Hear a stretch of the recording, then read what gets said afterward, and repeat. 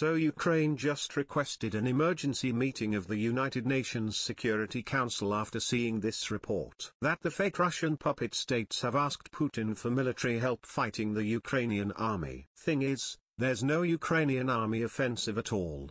Ukrainians are not stupid, they're not attacking the treasonous puppet states full of Russian soldiers while their country is surrounded by 125 battle groups. Come on. Meanwhile, all points towards a Russian offensive tonight. New reports from the Russian social medias are saying that their internet and phones are not working anymore.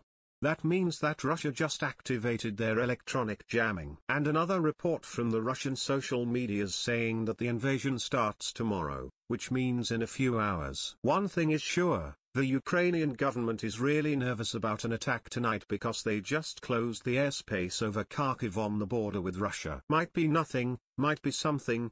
There's a sudden 12 kilometers traffic jam on the road from Belgorod towards the Ukrainian border.